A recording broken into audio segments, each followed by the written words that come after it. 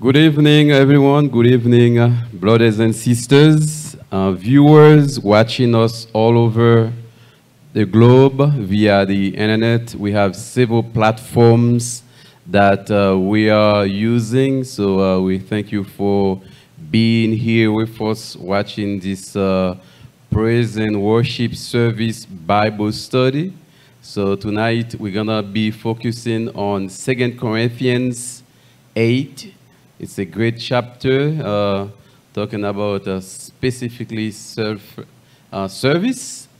service to the Lord, service to your community, service to your church, service to mankind, and then to the kingdom of God. So we're going to have a great study tonight.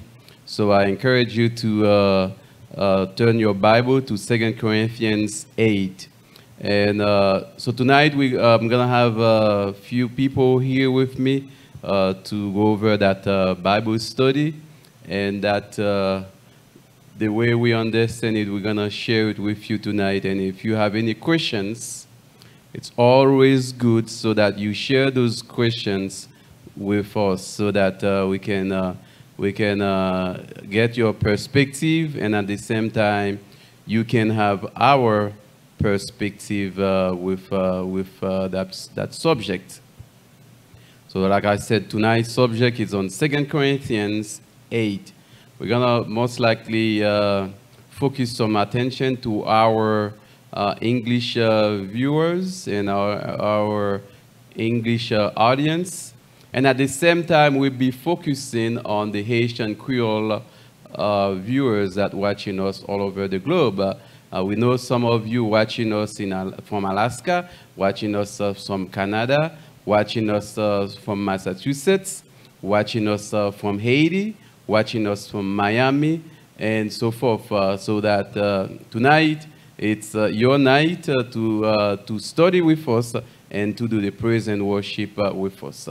Before we start with the service, I will ask everyone to bow our heads so that we can invoke God in this setting, so that everything that we do here tonight is in His name, and His presence is very, very needed here tonight. Oh God Almighty, we come to you in the name of Jesus Christ. In this moment, we pray that you bring understanding to this church. We pray that you bring understanding to everyone watching us right now. Everyone who is ready to be part of this service tonight. We ask that they receive no distraction, nothing in their way, so that they can praise you, so that they can learn about your word, the word of God, and then so that they can be part of this service by asking questions, by come up with their comments, by sharing their perspectives, the views about the portion of the Bible that we're going to be studying tonight, which is 2 Corinthians 8.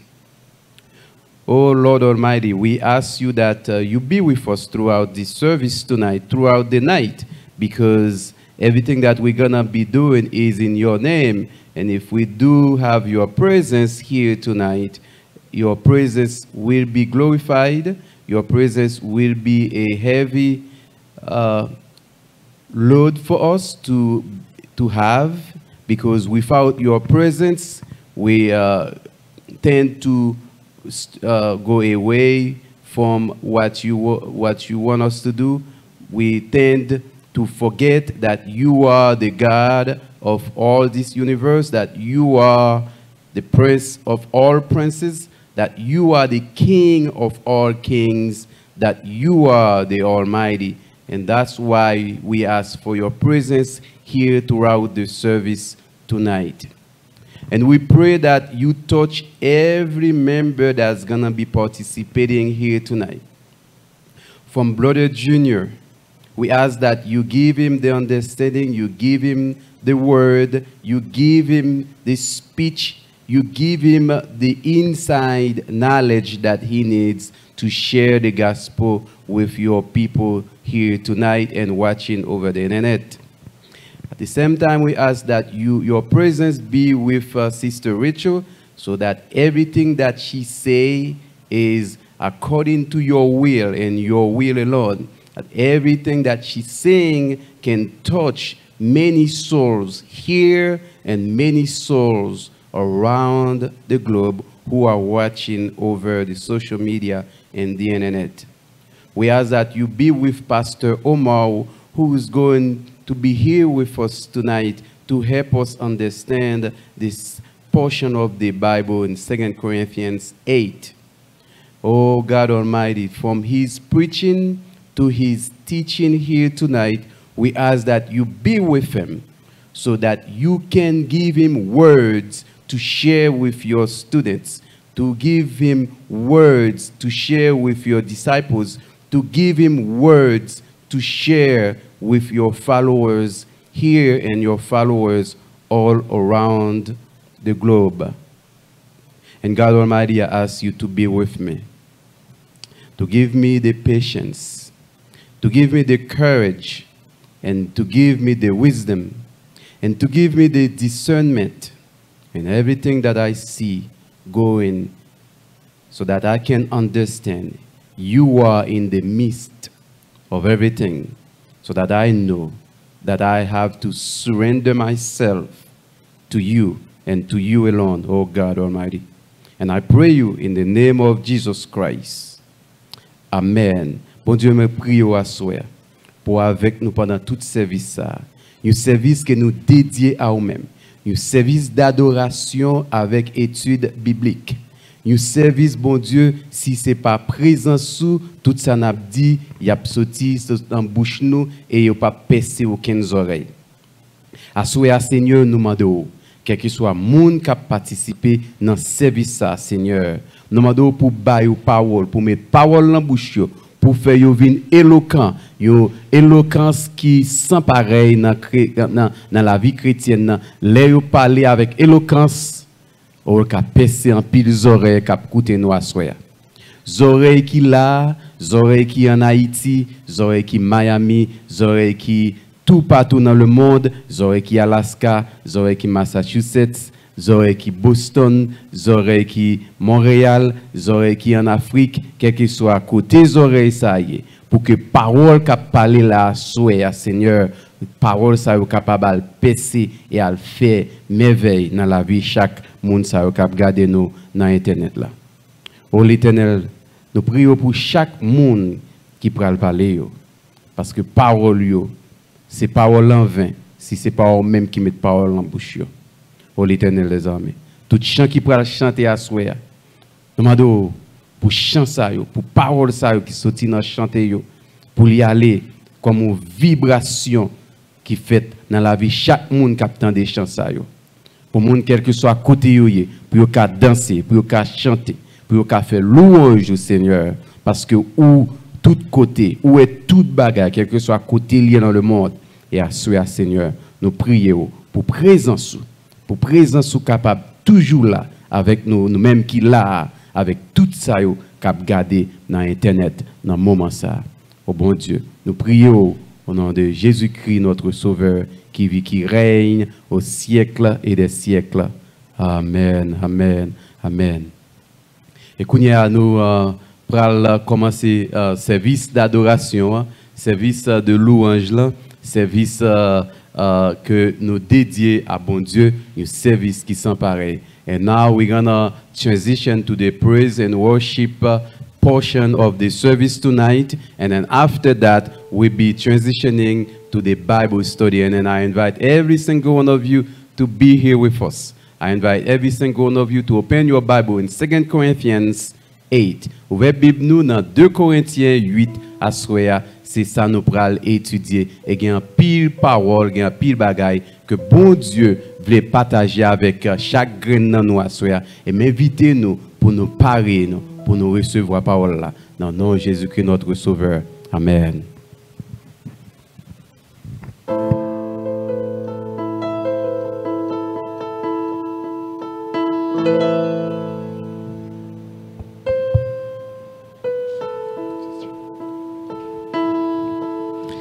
Quand l'Esprit de Dieu habite en moi, je chante comme David. Quand l'Esprit de Dieu habite en moi, je chante comme David. Je chante, je chante,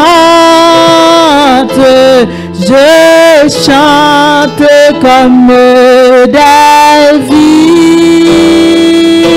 Je chante, je chante,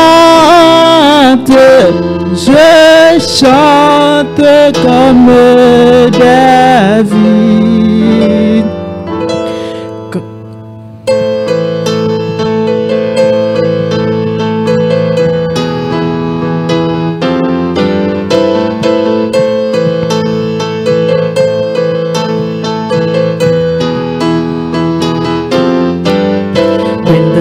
Of the Lord come upon my heart, I will sing like David sang. When the Spirit of the Lord come upon my heart, I will sing like David sang. I will sing, I will sing, I will sing like David sang. I will sing, I will sing, I will sing like David sang. When the Spirit of the Lord come upon my heart, I will dance like David danced. When the Spirit of the Lord come upon my heart, I will dance like David danced. I will dance, I will dance, I will dance like David danced. I will dance, I will dance, I will dance like David danced. When the Spirit of the Lord come upon my heart, I will pray like David prayed. When the Spirit of the Lord come upon my heart, I will pray like David prayed. I will pray, I will pray, I will pray like David prayed. I will pray, I will pray, I will pray like David prayed. I will sing, I will sing, I will sing like David sang. I will pray, I will pray, I will pray like David prayed. I will dance, I will dance, I will dance like David danced. I will dance, I will dance, I will dance like David danced. Je chante, je chante, je chante comme David. Je chante, je chante, je chante comme David. Alléluia. Merci, Seigneur. Merci Jésus. Quand l'Esprit de Dieu habite en moi, je chante comme David. Je chante comme David. Alléluia.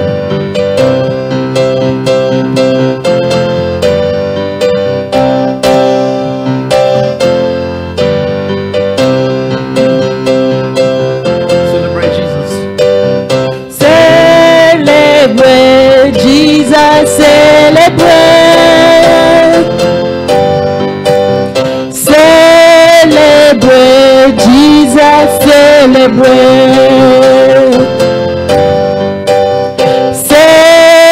Celebrate Jesus, celebrate.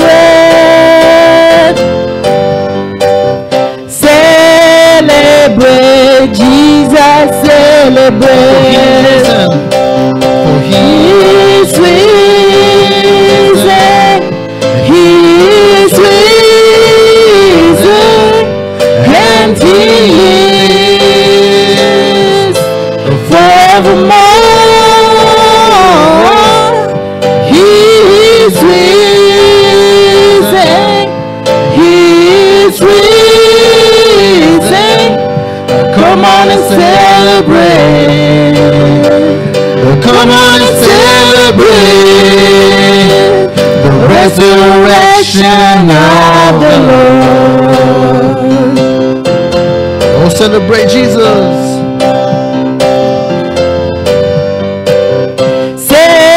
Celebrate Jesus, celebrate.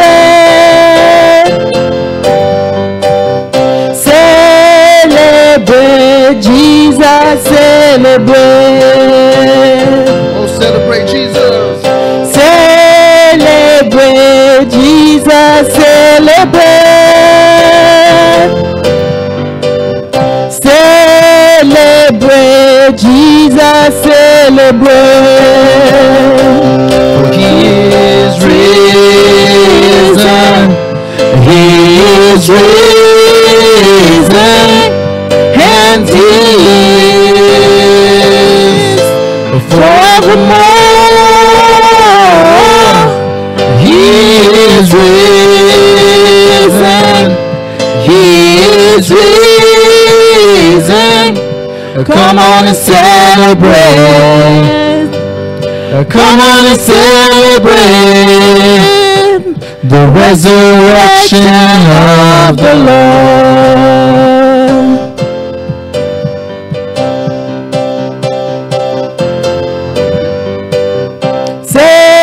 Célébrez Jésus, célébrez.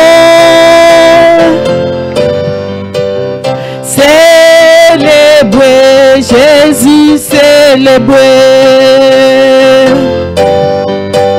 Célébrez Jésus, célébrez.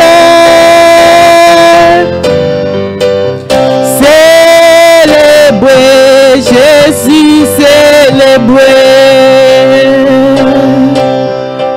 Alléluia. Célébrez Jésus, célébrez. Jésus vivant, il était sorti vivant dans ton blanc. Il est vivant pour tout le temps. Alléluia.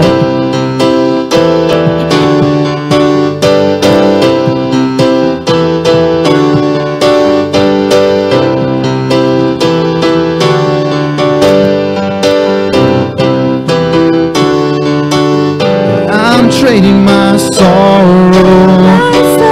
I'm trading my shame. I'm laying them down for the joy of the Lord.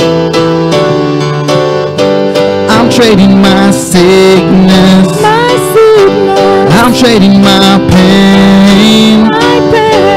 I'm laying them down for the joy of the Lord. And we sing, yes, Lord, yes, Lord, yes, yes, Lord. Yes, Lord, yes, Lord, yes, yes, Lord. Yes, Lord, yes, Lord, yes, yes, Lord, amen. Oh, I'm trading my sorrows. I'm trading my sorrow. I'm trading my shame. I'm laying them down for the joy of the Lord. I'm trading my sickness. I'm trading my pain. I'm laying them down for the joy of the Lord. And we sing, yes, yes, Lord. And we sing, yes, Lord, yes, Lord, yes, yes, Lord. Yes, Lord, yes, Lord, yes, yes, Lord. Yes, Lord, yes, Lord, yes, yes, Lord, amen. But not crushed, persecuted, not abandoned, struck down but not destroyed. I am blessed beyond the curse, for His promise will endure. That is surely gonna be my strength. Though the sorrow may last for the night, His joy comes in the morning. I'm trading my sorrows.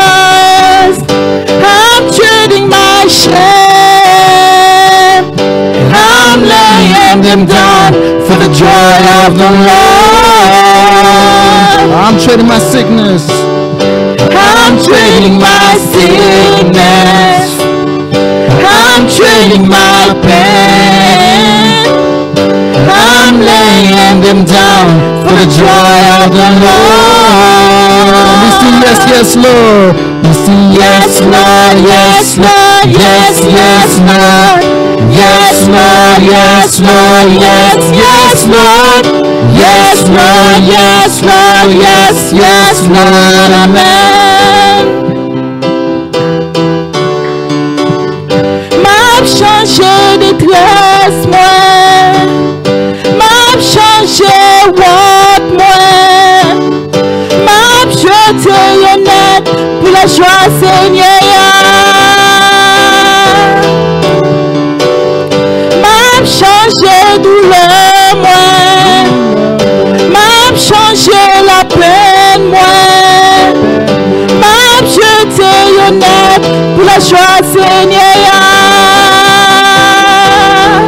Moi dis oui, Seigneur, oh oui, Seigneur. Oui, Seigneur, oh oui, Seigneur. Oui, Seigneur, oh oui, Seigneur. Amen. Moi dis oui, Seigneur, oh oui, Seigneur. Oui, Seigneur, oh oui, Seigneur. Oui, Seigneur, oh oui, Seigneur. Amen. Oui, Seigneur, oh oui, Seigneur. Oui, Seigneur, oh oui, Seigneur. Oui, Seigneur, oh oui, Seigneur. Amen. Alléluia. Amen. M'a changé de tresse, moi. Hallelujah. M'a changé honte, moi. M'a jeté honnête pour la joie, Seigneur. Alléluia. Amen. Amen.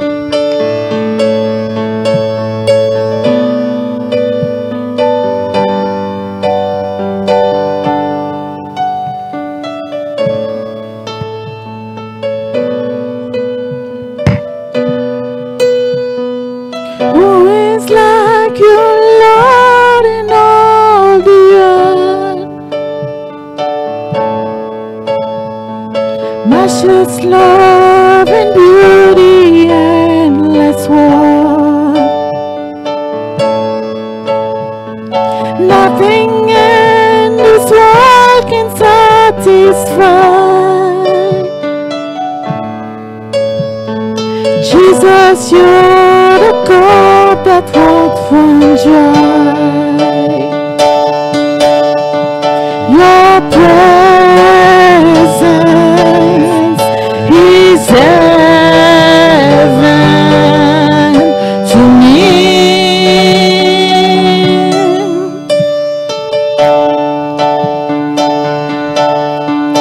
Your presence is heaven to me.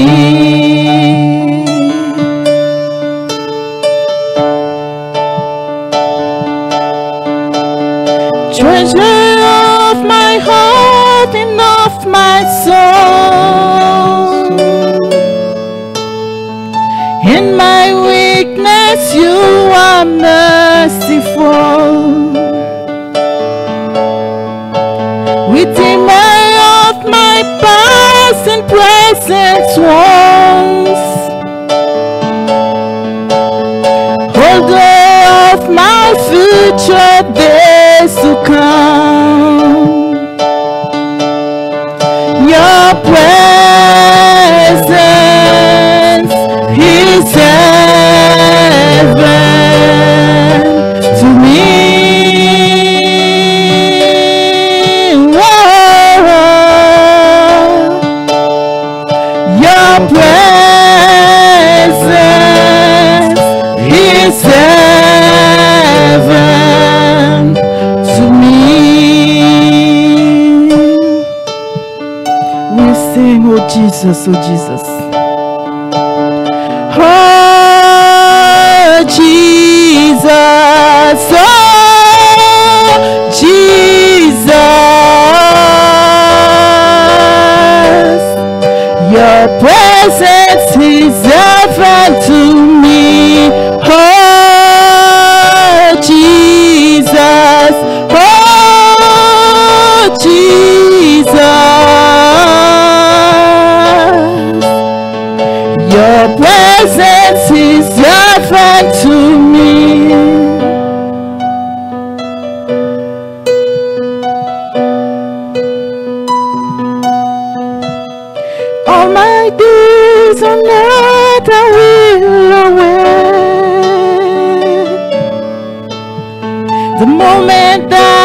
I see you face to face.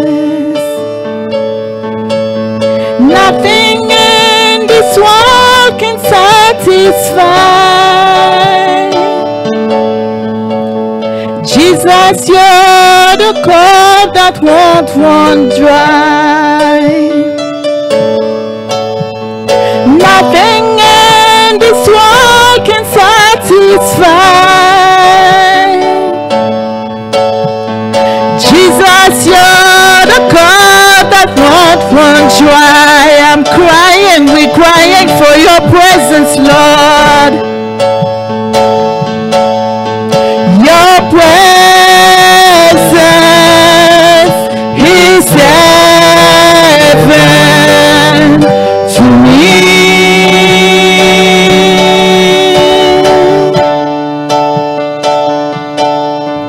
Your presence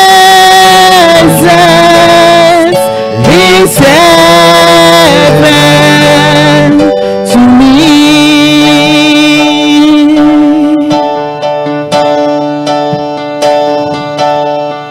Your presence is heaven to me.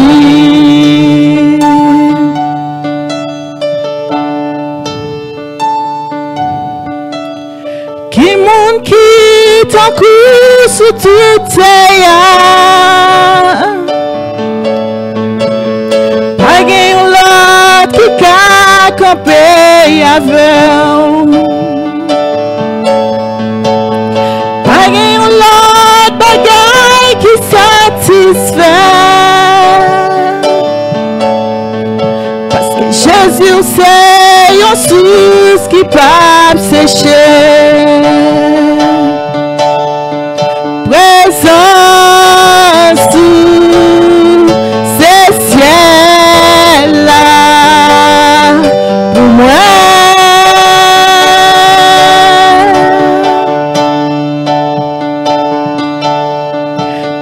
Présence sous ces ciels-là pour moi.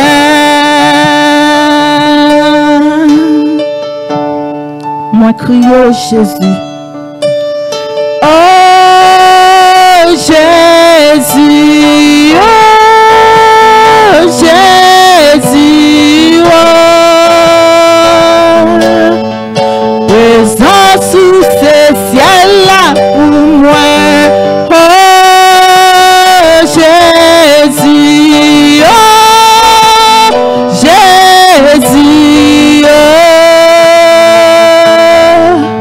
Présence sous ces ciels-là pour moi.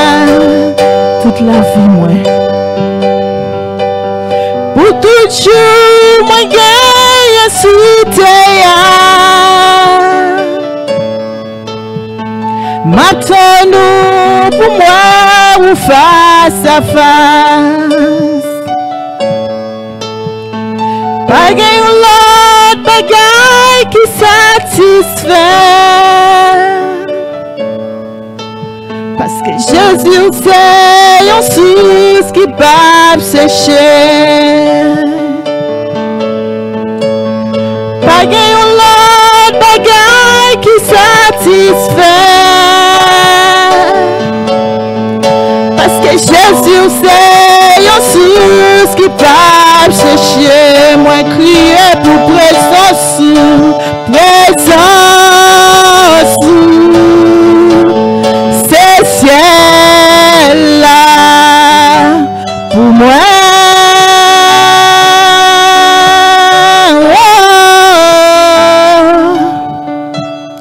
Présence sous ces ciels-là pour moi. Alléluia. Pour tout jour, moi gagne sous terre. M'attendons pour moi ou face à face. Pas gagne l'autre bagaille qui est capable de satisfaire. Parce que Jésus, ou c'est une source qui peut sécher. Alléluia. Merci Seigneur.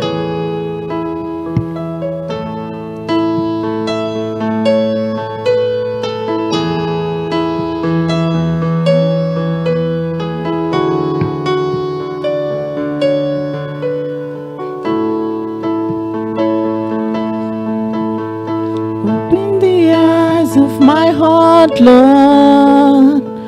Open the eyes of my heart. I want to see you. I want to see you. Open the eyes of my heart, Lord. Open the eyes of my heart. I want to see you. I want to see you. To see you high and lifted up, shining in the light of your glory.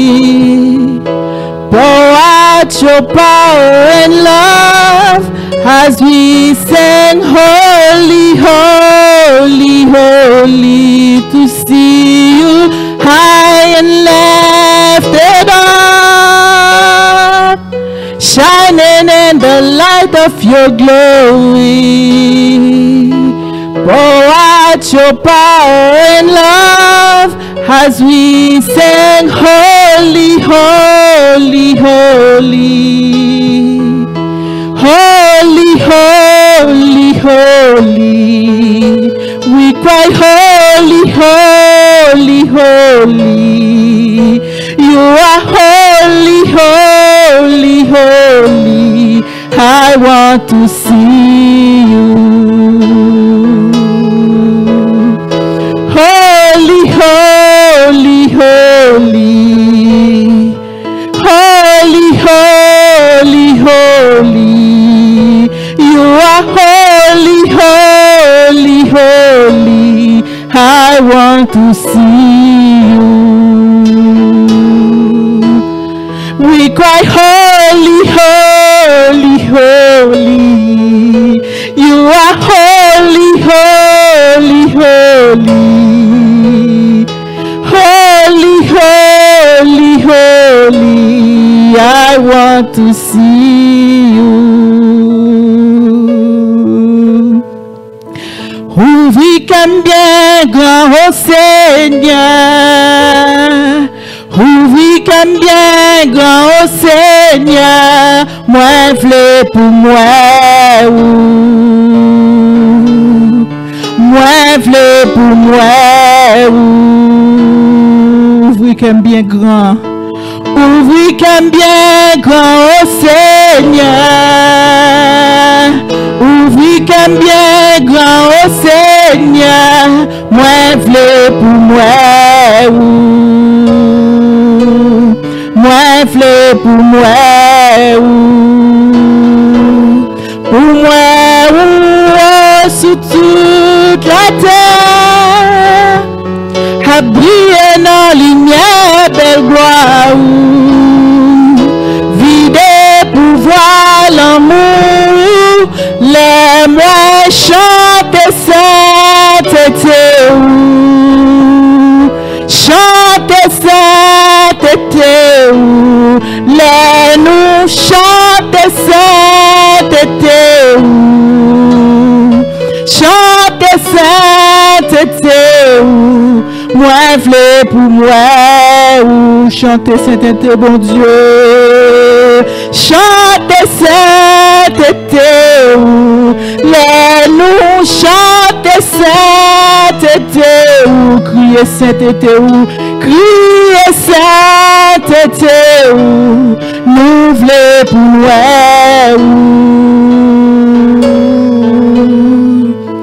Chante sainteté, chante sainteté, chante sainteté, nous voulons pour nous. Alléluia. Chante sainteté, nous voulons pour nous, Seigneur. Videz pouvoir sur toute la terre. Nous voulons pour nous la lumière ou à briller sur toute la terre. Parce que nous voulons pour nous, Seigneur. Permettez-nous capables de lumière qui brille pour nous. permettre nous capables une lumière qui brille pour nous, Seigneur, côté nous passer. Dans le moment ça, nous bénissons, nous exaltons. Nous bon gloire que même seul vérité parce que c'est bon Dieu. Nous disons merci pour grâce. Nous disons merci pour compassion. Nous disons merci pour soyez dans la vie. Nous disons merci parce que jusqu'ici, vous apportez nous secours. Jusqu'ici, vous caché nous. Jusqu'ici, vous faites nous grâce, Seigneur Dieu. Nous disons merci pour présence. Quand nous te chanté, présence sous ce ciel-là pour nous, Seigneur Dieu. Pas quelqu'un de notre côté, Seigneur, que nous sommes capables que notre présence. Nous disons merci. Continuez. Briller présence dans la vie, nous, Seigneur. Parce que sans présence, nous pas rien. Sans présence, nous pas rien, Seigneur Dieu. Nous disons merci. Parce que nous sommes capables l'après-midi, Seigneur Dieu. Côté nous se fait adoration avec louange pour vous, Seigneur Dieu. Parce que où sont Dieu qui digne de gloire. Où sont Dieu qui digne de louange. Ou digne d'adoration. Nous disons merci pour l'amour, Seigneur Dieu. Ou bon nous. Nous disons merci pour tout ce fait pour nous. Nous disons merci pour tout ce que continuez faire pour nous, Seigneur. Continuez à briller dans la vie, nous. Continuez à briller cet esprit dans la vie, nous, Jésus. Soufflez sur nous, Seigneur. Soufflez sur nous. Soufflez sur nous parce que sans nous-mêmes, nous pas rien. Sans nous-mêmes, nous pas rien, Seigneur Dieu. M'amende, Seigneur Dieu. Ou capable de remplir chaque monde qui l'a, Seigneur Dieu. Ou capable de toucher, ou capable de bénir en abondance, Seigneur Dieu. Parce que c'est nous-mêmes qui est capable de bénir en abondance. Parce que c'est nous-mêmes seuls qui est capable de bailler sagesse. C'est nous-mêmes seuls qui est capable de couvrir, Seigneur Dieu. En bas de nous. Dans le moment ça, Seigneur, nous disons merci pour la protection que bon nous. Nous disons merci pour la vie que bon nous. Nous disons merci pour le souffle, Seigneur Dieu, que bon nous, Seigneur Dieu. Nous disons merci pour tout ce fait. Nous disons merci pour tout ce qu'on continue à faire, Seigneur Dieu. Ma première tout chaque monde qui regarde à travers Internet, Seigneur Dieu. Chaque monde qui cherche un bagaille. Chaque monde qui cherche une délivrance. Chaque monde qui a une souffrance quelconque, Seigneur Dieu. Ou va toucher, ou va rendre une visite spéciale, Seigneur Dieu. Que ça, Seigneur Dieu, qui est malade, Seigneur. Nous connaissons vous-même qui docteur par excellence, papa. Ou va toucher, ça c'est vous-même qui n'a pas besoin de piquer. Ou même qui n'a pas besoin de sérum pour guérir. Nous demandons pour toucher pour ça, Seigneur Dieu, qui a besoin dans la vie. Nous demandons toucher spécial pour ça, qui couche sous cabane l'hôpital, Seigneur Dieu. Pour ça, qui a souffert. Nous demandons soulagement. Nous demandons une chance encore pour eux, Seigneur Dieu. Nous remettons tout ça, qui est en prison, Seigneur Dieu. Nous demandons toucher spécial pour eux. Nous demandons visite spéciale, Seigneur Dieu, papa. Seigneur, nous disons merci pour frère Junior, Seigneur Dieu.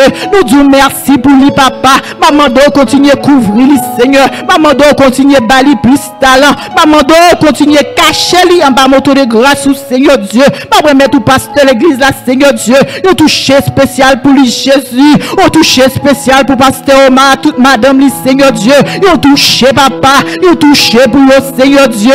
Nous touché spécial, Seigneur Dieu. Pas quitter au sorti, papa. Dieu entrer à Seigneur Dieu, que puissance ou Seigneur Dieu, capable de remplir, que cet esprit capable de cacher, en bas ou Seigneur Dieu, pas remettre tout reste bagage, Seigneur Dieu, étude là qui pourra le faire, Seigneur, pas mando continuer prendre place ou Seigneur Dieu, pas mando Seigneur Dieu, pour capable ouvrir cœur nous, ou capable ouvrir l'esprit nous, Seigneur Dieu, pour nous capable apprendre, Seigneur Dieu, de étude ça qui pourra le faire là, Seigneur Dieu.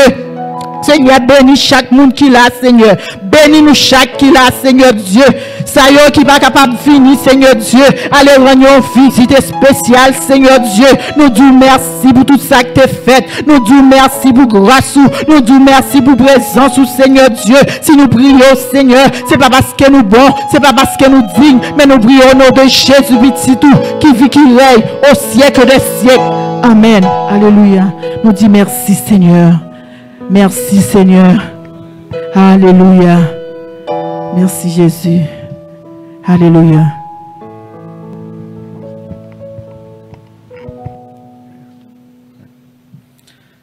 Dear Heavenly Father, our faithful Father, we come to you in the name of Jesus. We just thank you, God, for this day that you have blessed us with. You promised us that when we cried out to you, Father God, that you would be here in the midst of us, Father God, and I just pray that today's Bible study goes according to your will, Father God, that anything and everything that is said is according to you and to your will. Use us as vessels to get the message out to each other and to the message out to anybody else that wants to hear this message. I just pray that everything that is said is not being kept for us to keep on our own, but we are putting it into practice, and that we are sending the message out to other people so they could also put it into practice as well. In Jesus' name we pray. Amen. Amen. Amen. Hallelujah. So we're gonna transition to the Bible study, and we got four chairs. If Pastor Omar can join us in one of those chairs. So Brother Junior and Sister Rachel, we're gonna be on those sitting there.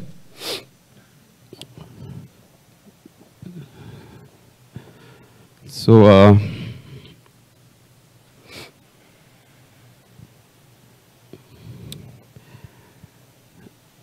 So we're gonna do the Bible study tonight. It's gonna be mainly in English. I know we got a very a vibrant audience right now over the internet that's watching us. So don't forget, if you have any questions, you can send us those questions. You know, it's 4 of us on this panel right now. God will help us understand the verses that we're gonna go over is on 2 Corinthians 8. Mainly we're gonna focus on Pastor Omar because he preached on 2 Corinthians 8. I know God will give him words tonight to teach every single one of us what he understands on 2 Corinthians 8. And for the Haitian Creole audience, we're gonna, for every verse, we're just gonna read the verse, and we're gonna do a special Bible study in Haitian Creole for every single one of you. So Pastor Omar can get a microphone as well. Yeah. So we're gonna transition very quick. So I can tell you, we start 2 Corinthians for about 2 months now. We've been studying 2 Corinthians. 2 Corinthians, as we see, it's where Paul expressed his personal, I would say, opinions, but his personal feeling about everything. You know, and all the way from chapter 1 all the way through chapter 8, you see Paul talks about a lot that we can say that's personal to him, but that relate to every single one of us. And one of the chapter, he talks about how God is a God of all comfort, and then that we are to comfort one another in any situation that one another may feel. We're able to comfort one another. And in another chapter, Paul talk about his ministry. You know, express his ministry as a ministry of pain, a ministry of sorrow, a ministry of a lot of beating, a lot of riots, a lot of prison time, a lot of lashes. You know, you see Paul in that setting talk about who he is as a believer in Christ, who he is as a servant of God. And in chapter 8 today, we're gonna see what God want to share with every single one of us. And I'm pretty sure it's about service, but the greater message that in that chapter that every single one of us will be able to understand or to get a perspective on service. Pastor Omar, before we start, can you pray for this service? Father God, we're just coming before you. We thank you, Father, for this day.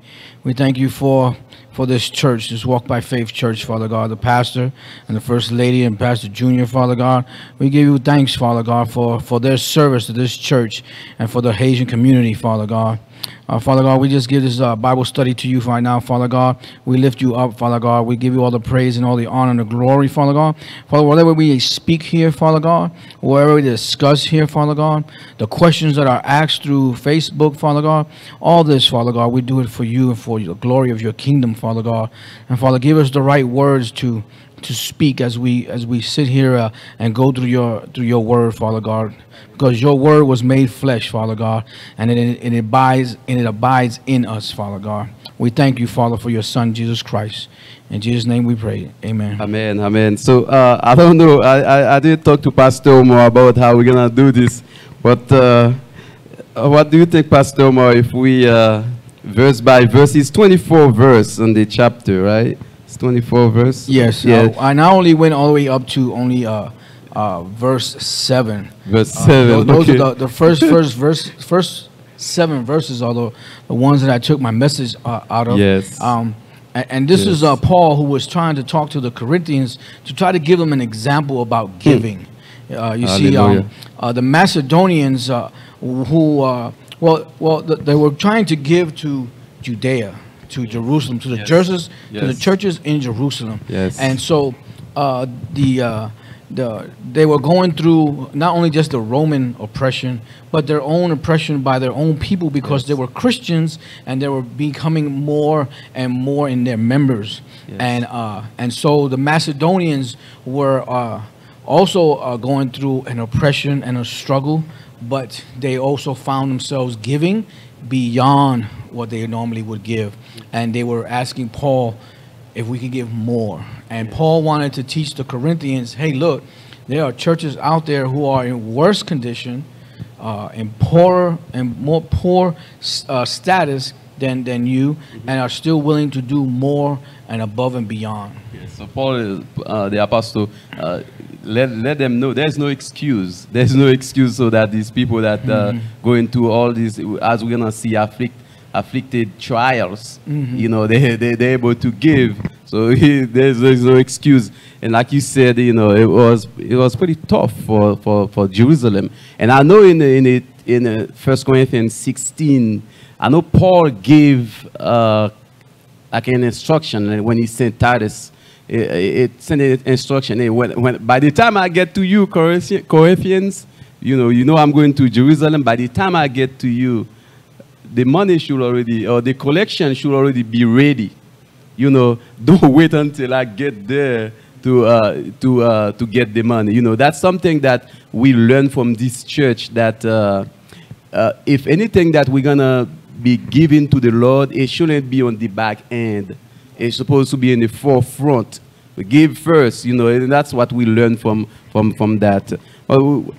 But we can go over verse by verse. Yes, I know you go all the way to verse 7, but we can go verse by verse. Yes. God will guide us and what to say. Amen. So let's read the first verse, and I don't know if First Lady is going to translate it in Creole.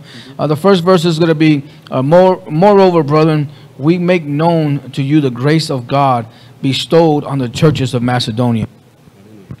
Frère mio, moi ta remen nou konnen ki Jean bon Dieu te fait ouais favel dans l'église qui nan pays Macédoine yo. And you see in this first verse, right, he's talking to the church of Macedonia, where we make known to you the grace of God bestowed on the churches of Macedonia. You see, he already know, Paul already knew that the churches of Macedonia were already beyond in their grace mode. I guess in a grace mode where it's not just giving, but giving more and above and beyond. You know, like here in your church, you don't have large numbers of people, but you know what, you give, and then you still give outside of your church. Amen. Amen. Amen. Amen. You know, now verse 1, I would like to say two things about Macedonia. So if you look at Corinthians and Macedonians, so the country of Greece, so down south, that's where the Corinth, I would say the big metropolitan of Corinth, that's where they are. And then Macedonia it's up north.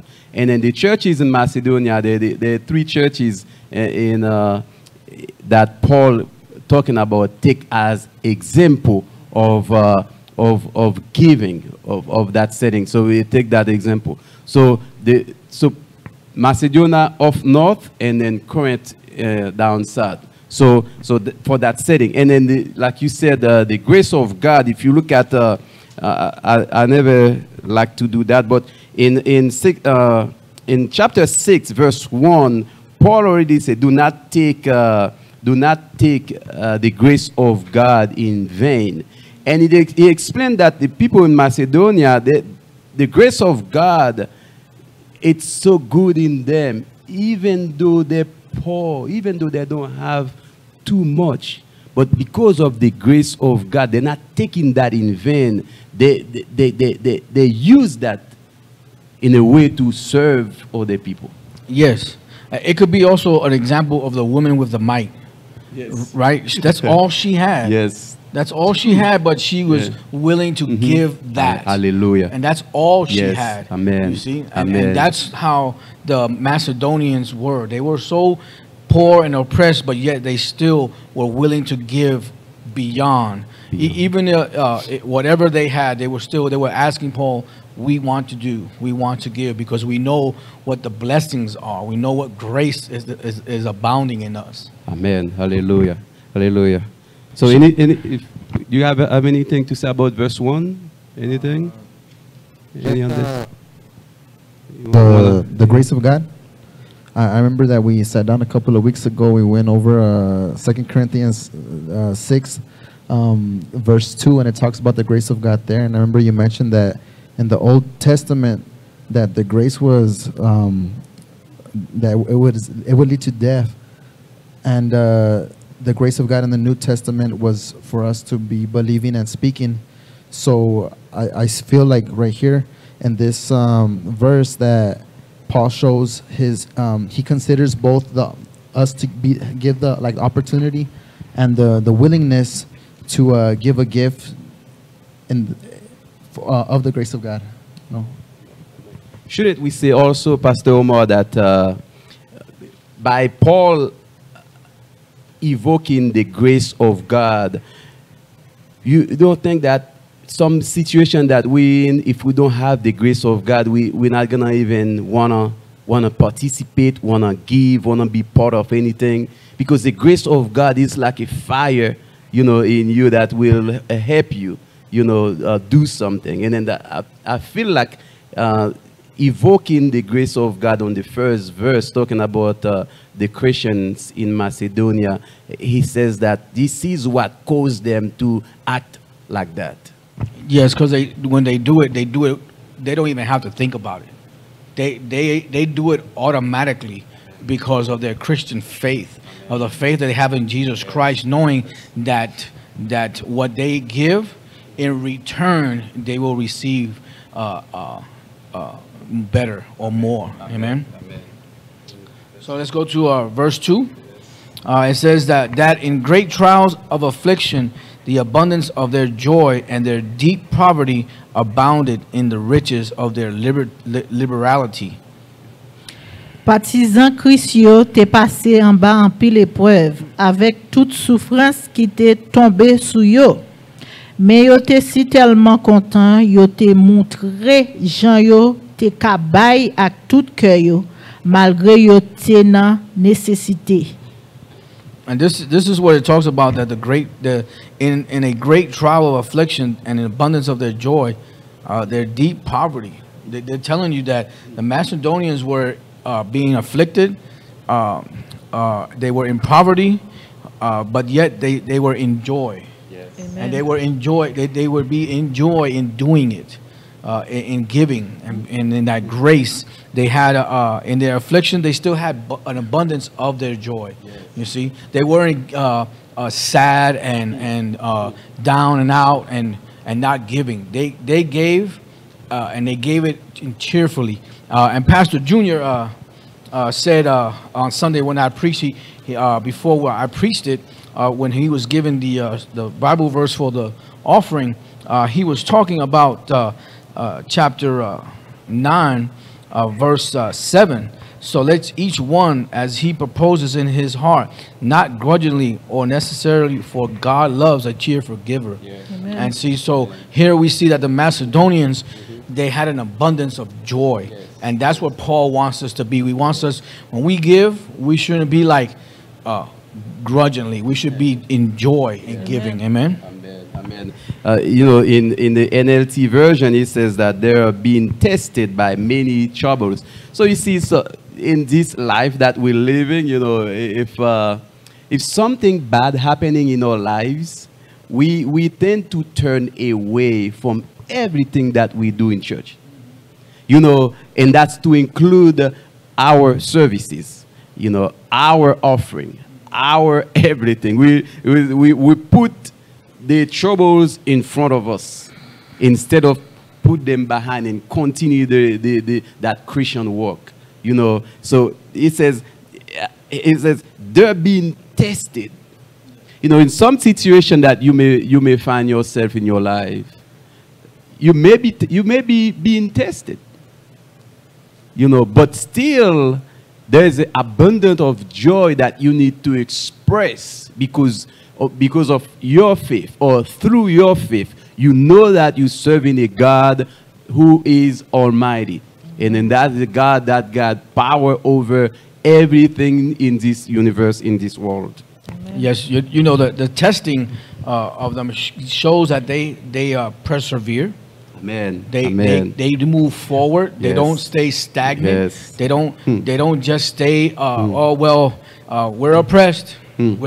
We're in trouble. We're having problems. Yes. We're going through affliction. Woe is me. I'm not going to church today, or I'm not going to get up, or I'm not going to give my tenth, my tithe of my offering, or I'm not going to go to help in this church or help in this ministry. I'm just going to be, you know, angry or upset, Yes. or let this affliction put my spiritual life in check, when it should be Amen. moving forward. We Amen. should be moving forward. Amen.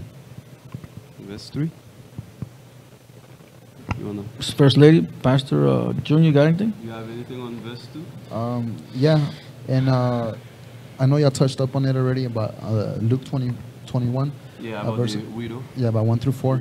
And it's very true, like when you say when people become stagnated, you know, in their lives, they just completely stop and they don't want to move forward and stuff, and they start thinking about themselves and everything.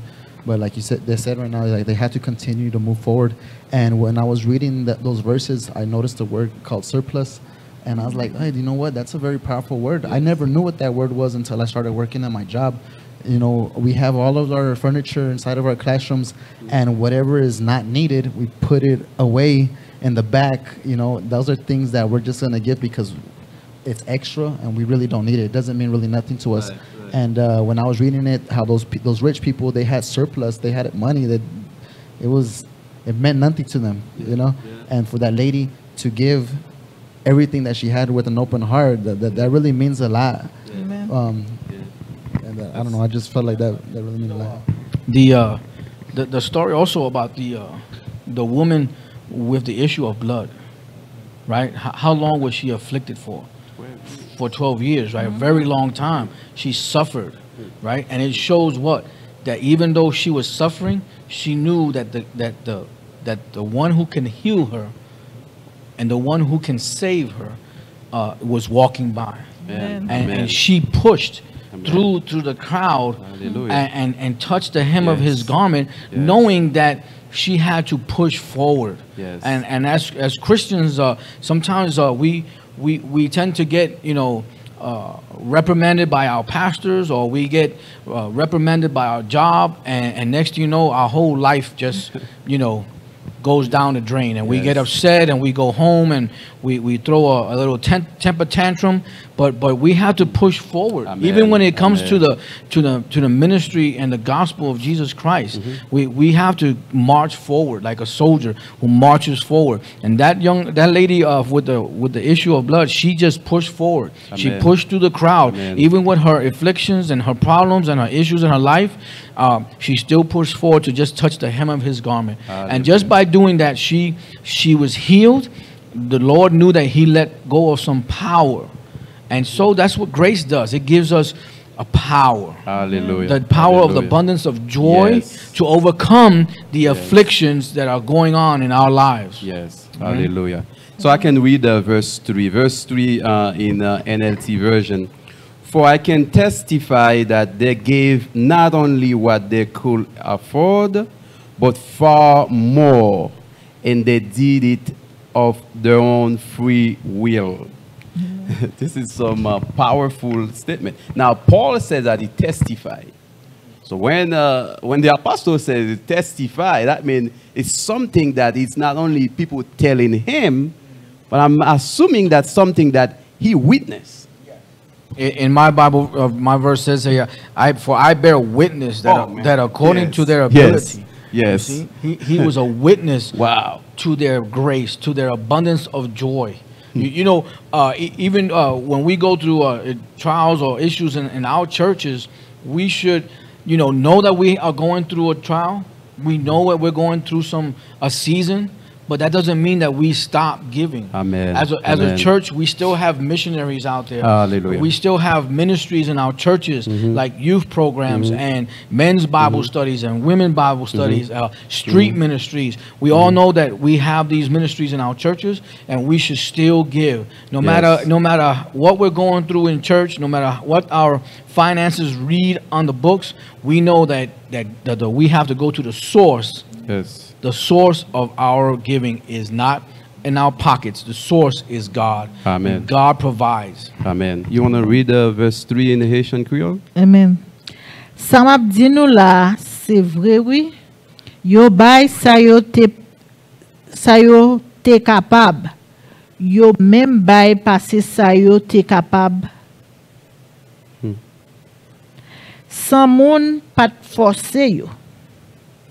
Amen. So it says that they give not only what they were supposed to give or what they could afford, but it says that they give far more. So what Pastor Omar, if I only got $10, I know you're gonna talk about service later on. So from this perspective, it seems like we're talking about money, right? We're talking about money. So if I only have $10, man, and I give $10. But now Paul say that they give far more. What is Paul talking about? It could be far more, not just maybe monetary, but also in your time. In your time, just it could be material things. Someone has a need. They need clothes. They need food. My wife introduced me to a young lady who lives in a hotel with 3 children, and she introduced me to her. We took her shopping and we paid for her food. We knew that she doesn't make a living. She doesn't have a job, but we able to help her, and that's by us giving to her. My wife, who at one time was looking for a deposit for her house when she was with her children, she needed money. What she did was she gave her last $3 that she had to the offering plate in our church, and God opened a door that someone was able to help her, which was her father, to help her with the deposit for the house, which was exactly the amount of money that she needed. But she never let her father know what she needed. Only God knew, and God put it in her father's heart to give that exact amount. You see? Amen. Amen. And then on the second portion of that verse, it says that they give it of their own free will. Yes. Yes. So- Because God gives us free will to make decisions about anything. Yes, Right? We could choose to serve him or not. But they gave freely and willingly. But if I got $10, like now from the money's perspective, like we got a lot of prosperity preachers out there, and this prosperity preacher told me that to give $100 and in return I will have $1,000. Now that verse 3 already throw that away, because that's not my free will because somebody forced me to give. Right. Somebody's encouraging you or enticing Encouraging you. Yeah, yeah. They You give see- you a little push, right? Right, right. I don't need a push. You know, I know where my money goes, and I know where it comes from. You know, I work. God has given me a job, and I know that when there's a calling, and there's a need, I give. But now there's another question that come up in my heart. How do we encourage people in the church to give their offering, like their tithes? So if we understand that in verse 3, the apostle Paul is really talking about these people, he's encouraging us to, as an example, to look at the church in Macedonia that give with their own free will. So And that's the word you just said. He told us to look at Macedonia. They are the example. We have to be the example to the members of our church. If you want the members in your church to give 10% of their tithe, then you have to show them that you do it also. And what benefits do you get from it? Amen. What comes back into your return? Yes. You see, at Pastor Joe's church up in the northeast in Koinonia, he had a young man in his church who gave his portion of his tithe and received more and a week later. Hallelujah. His check that he got increased. Hallelujah. Okay, it wasn't a Yes. lot, but there was an increase that he did Yes. not know. But that's how God works. God works in the mysterious ways, Yes. in ways that we will Yes. never understand. Yes. But when we get blessed, because of our giving, we don't see it sometimes in with our eyes. We see it with our health. We see things when things are running perfectly well in our church. You know, the lights don't go out, our cars don't break down. You see, I see things that, you know, these are material things, but they last. Amen. Amen. They are things that we can look at and they're tangible, but they are ours. They belong to us, but we also know that everything that we own belongs to God. Amen. Amen. Amen. So verse 4, you want to read? Oh no, because you finished talking. Let me read it. Verse 4. They begged us again and again for the privilege of sharing in the gift for the believers in Jerusalem. Verse 4.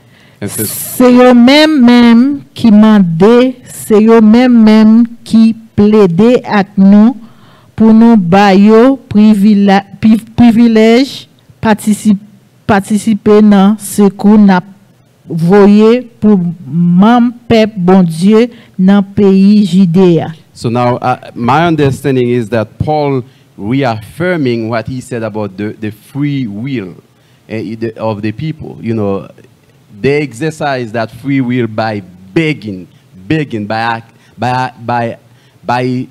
volunteering their service or their money to the people in Jerusalem. They're begging Paul to let them continue to give.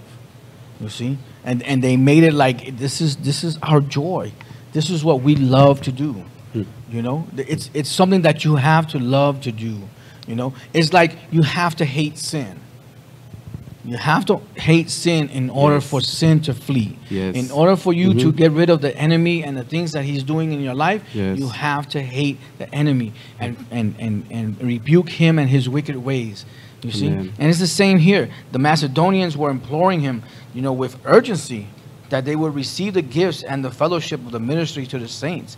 That it is a gift to them spiritually. It is a spiritual gift to them, which means that what do they get? Spiritual growth, Yes. more understanding of giving, the grace of God that abides Yes. on them, and they're not Yes. just only them as an individual, but Yes. as a whole church. Yes. You see? Abundant joy. Yes, the abundant joy. Yes. Brother Junior, you have anything to say in verse 4? Yeah, I would like to add that it's like supernatural increase. You know, we might not understand what that is, but once you start participating and giving your tithes and offerings willingly, that's when you were gonna be like these people from Macedonia, where they begged again and again for the privilege of sharing the gifts. And like as we're talking about this, I kind of like forgot about it. I put it in the back of me. But in 2013, I was living in Austin, Texas, and I moved to El Paso. And, you know, $2,000 at the time, I thought that was a lot of money, but trying to pay for gas and for an apartment and for food and everything, that $2,000 goes by really fast. Right. And I was trying to look for work, and I couldn't look for work. So I went to a homeless shelter, and I remember that I gave the guy my ID, and I signed the paperwork, and he handed it back to me, and he says, "Happy birthday, by the way." And I was like, "Don't remind me."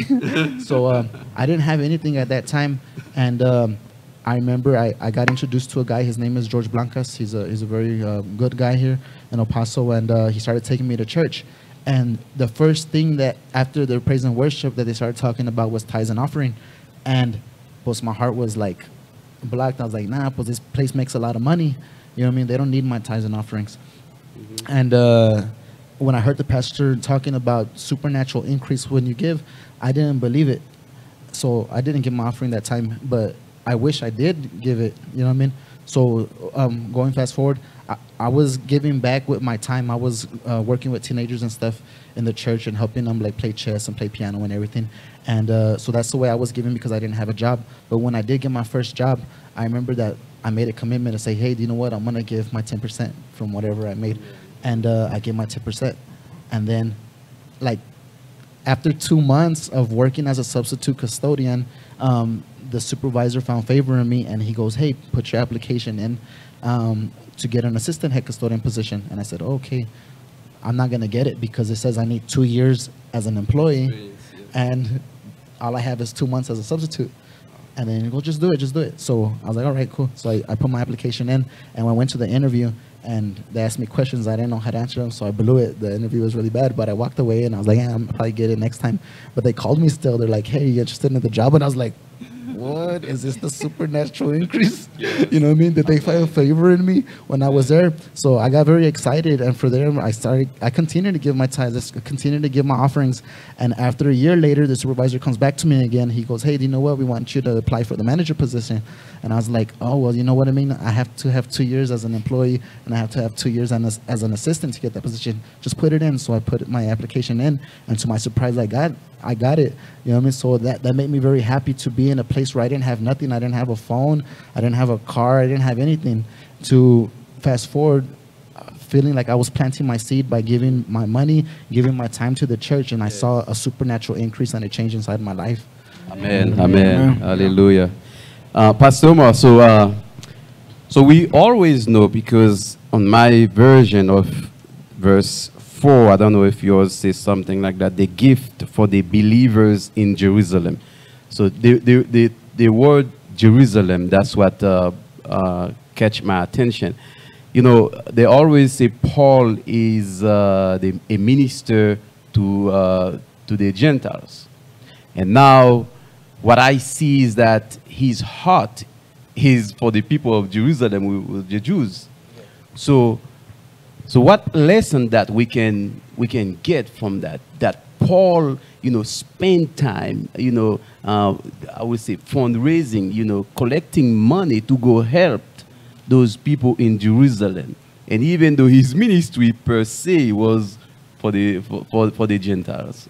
Yeah, it just shows that you still have a responsibility to help out other churches who are in need. Amen. When they come knocking at your door, we shouldn't just, you know, turn the church away.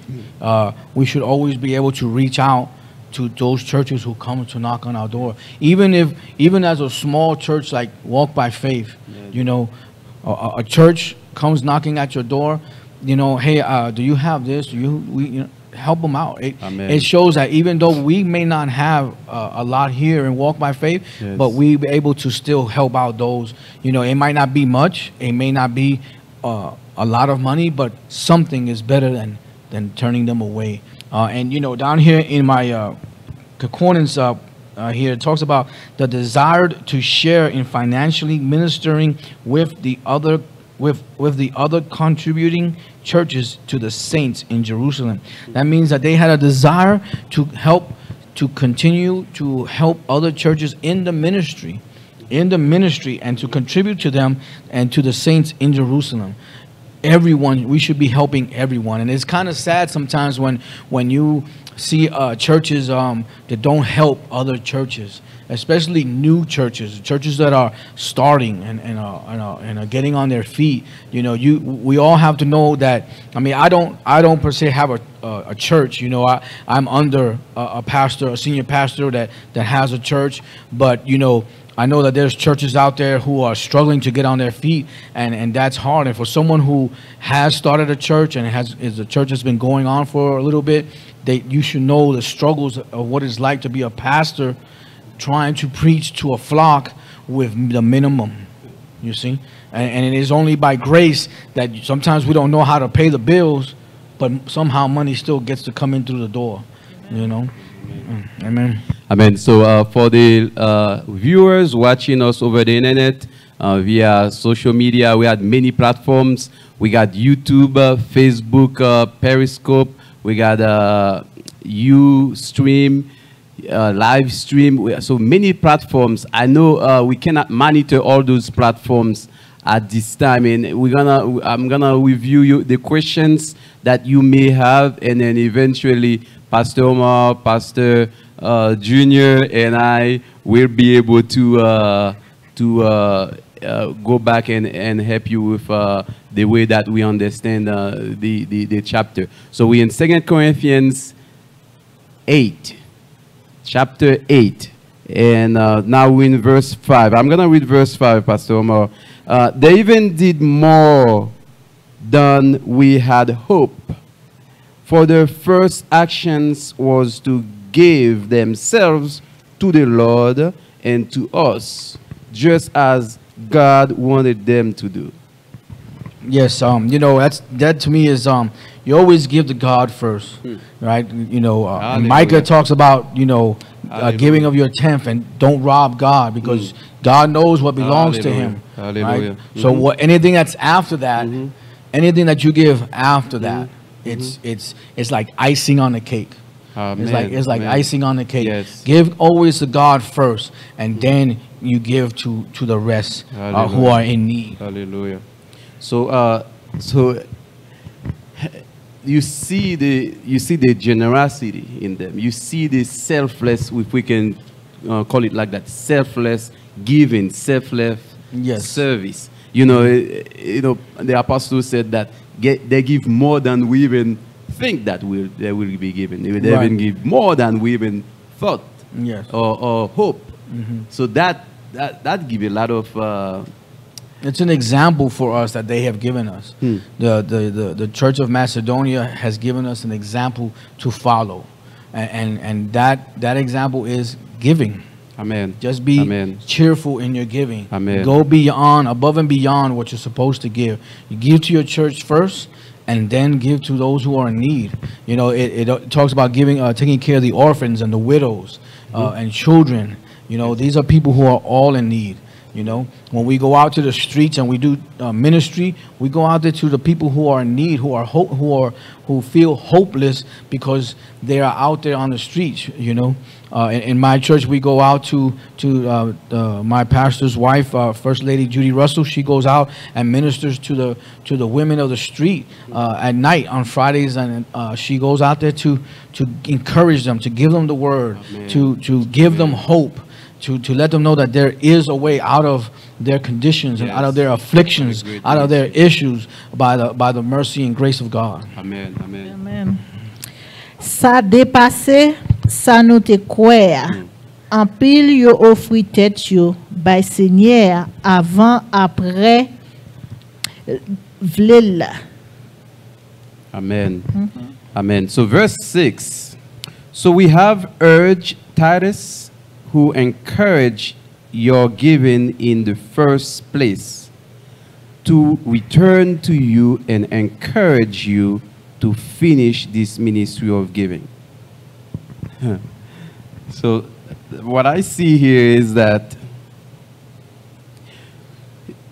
so you always have to encourage givers, people who give, right? You always have to encourage whoever participate in your ministries. You always have to encourage whoever carry this ministry or your ministry, if you are in a setting that you were talking about, women go downtown and then worship and then encourage the women in the streets to leave that condition. So that's the service of giving too. And then verse 6 is like exhorting us that we have to encourage those people that working or those people that giving. Yes, and we have to because Titus was to resume the supervision, to supervise the collections. You see, and what happens is that we have to not just encourage, but also make sure that when we encourage people that give, make sure that they know where the giving is going to. Make sure that they know that it's going through those ministries. Hallelujah. And how do we know that? We know that by the fruits of those ministries. Hallelujah. You see, we see the fruits of the ministries of what's going on outside the church. If we're just a church that stays closed in our wall, within our walls of our church, and we don't go outside of the church and minister, how can then we say we're doing something out in the street when we're not? We're staying indoors. We need to be, if we're going to say we're going to have a street ministry, then let's have a street ministry and let's show the fruits of those ministries. Amen. Amen. Hallelujah. Hallelujah. Pastor Junior, got anything? Yes. You know, something that comes to my mind, and there's mega churches out there. There's really big churches out there, and a lot of those people, they're considered prosperity preachers, but there's some of them that they do have big churches, but I see them that they are encouraging the people to give. They're teaching the people how to give to the church. And I think when it comes to giving, they do it almost every service. And that's why the resources are in the house. You know what I mean? The resources are coming in. And there's little churches that are upset at these really big churches, and they don't teach the people how to give. They say, oh, no, we don't teach the congregation how to give. We don't talk money here. Or we don't want to teach the children or the teenagers how to give because they're still young. But I don't see it like that. I see like if they're children and teenagers, we got to teach them at a young age, because the Bible does say train a child in the way it should go, and when he is old, he will not depart from it. And so some of these mega churches that are out there, I see them doing good. I see them going out. I see them feeding the people. I see them ministering on the streets, and I see them making a difference in the city. So what are your thoughts about those mega churches that are out there? Like, are they considered bad people because they're doing God's will, or are they good people because they're doing God's will? No, they're doing God's will. You know, they just happen to be that just happened to be their ministry, and they have attained that position, and they have attained that large amount of followers, and so. Yes, when you have a large church, a mega church, then yes, you know, it should show even more the fruits of their labor when they're going out there to the streets and giving to the homeless, or giving away clothing and food and ministries. You see, but just because we're a small church, we might not be able to do something like a mega church, but we can still do something to still have an impact in our community. You know, if it's just going out and just getting a box of Bibles and passing them out and praying for people on the street, that is still working for the kingdom. It doesn't matter how big your church is. It doesn't matter how small your church is, because you still give. The woman with the mite gave small, but she gave the most because she gave all she had. You see, she gave all she had. See? Amen. So what I'm seeing is like the fruits of the Spirit. Like, we have to just, it doesn't matter if they're a small church or if they're a big church, we have to just look at the fruits of the Spirit. We have to judge them based on that. We have, as Christians, we have to do that righteous judgment. You know, we have to say, okay, yeah, they're a big church, but hey, you know what I mean? They are doing God's will. You know what I mean? Yes. So are we going to support them if they're doing God's will, or are we going to speak bad about them if they're doing God's will because we're not at their level? Yeah, no, you should never speak bad about another pastor or and their church and their ministry, or even a minister or a chaplain. You should always speak words of encouragement, words of praise, and lift those people up.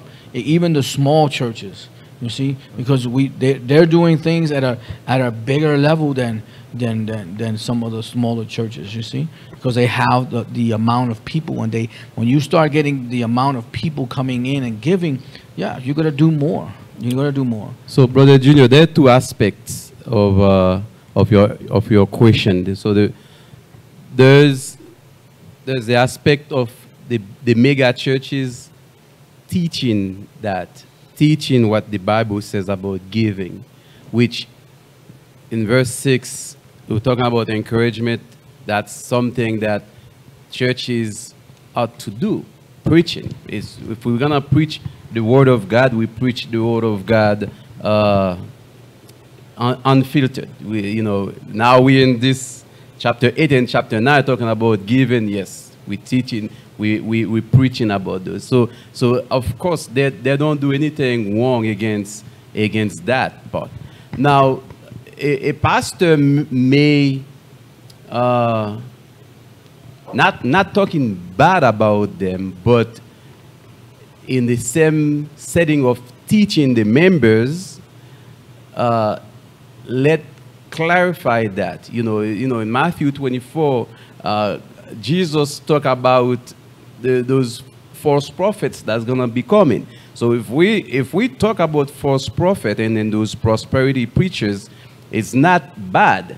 What I'm saying is that if we know that they tell you if you give $1,000, you're gonna receive $10,000, there is nowhere in the Bible that it says it like that. We know about the blessing, we know about all that, but the blessing may come in a different setting. But those prosperity preachers, they will literally tell you, if you give tonight, your mother probably gonna be healed.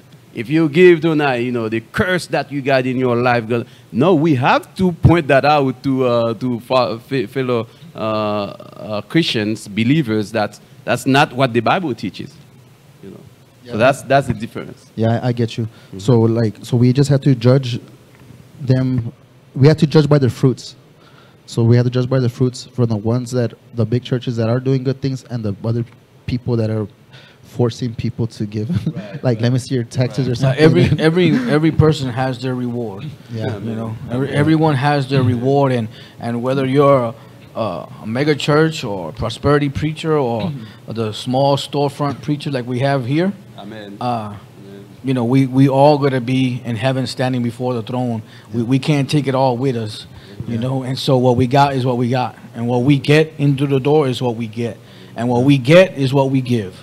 Yeah. So if you're watching on Facebook, if you have any questions about 2 Corinthians 8, you can send those questions. So if you're watching from any other platform like YouTube, Periscope, Ustream, live stream, all those platforms, we're not monitoring it right now, but you can still send those questions, and then in different way that we will respond to those questions. So we're on verse 6. Now we're on verse 7, Pastor. All right? I think First Lady needs to read verse 6. 6. Amen. Oui? Oui. Amen. C'est comme ça, moi, mandé titre pour la caille, non, pour continuer travail, li te commencé, pour nous kabay, ça nous gain, pour nous bay la, à tout kenon. Amen. So let's read verse 7. Since you excel in so many ways in your faith, your gifted speakers, your knowledge, your enthusiasm, and your love from us, I want you to excel also in this gracious act of giving. Yes. I don't know. I struggle in the word of speech. Yeah. I struggle with speech. Yes. But God loves me, and I have grace in that area. Yes. But yes, we abound in everything, in faith, in speech, in knowledge, and in all diligence, and in your love for us, so that you abound in this grace also. And this is what the grace was abounding in, not just joy, because they were joyful people and joyful giving, but in their faith. They had faith because they knew that when they give, they would receive back. They will receive more in return, pressed down, shaken together, and overflowing. Overflowing. See, and so and in knowledge and in the diligence, they knew, they started to understand and comprehend the mystery of giving.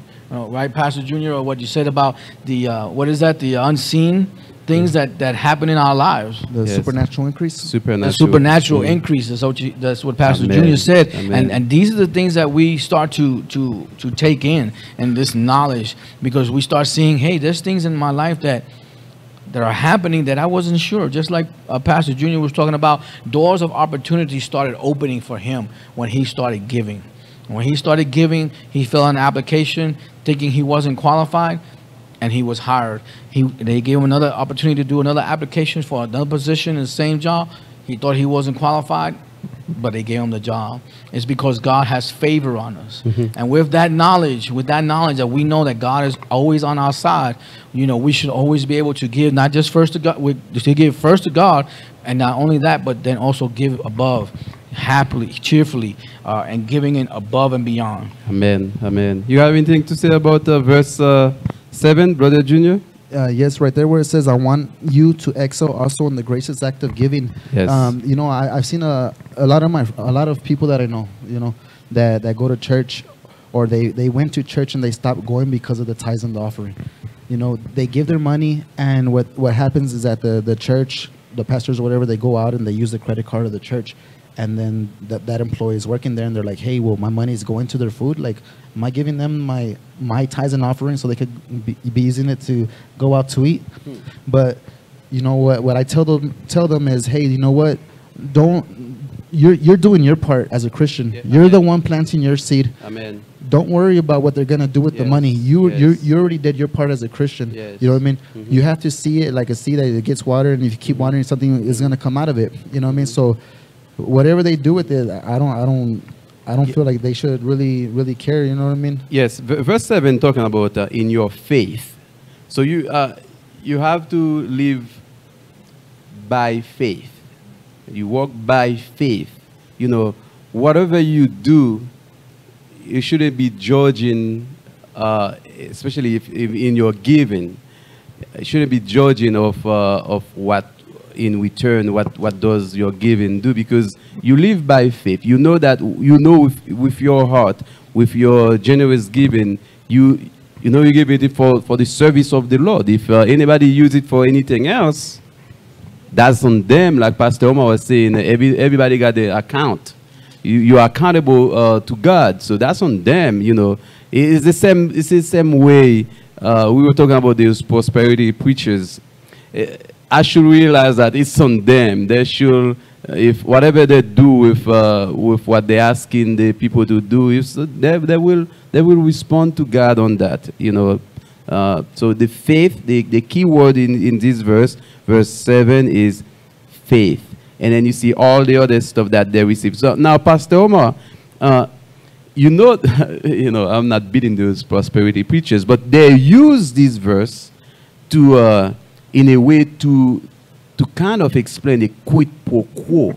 You know how it says that in your faith you got knowledge, you got great speakers in your church, you have people that got the fire to do stuff, and then I want you to excel also in your graceful giving.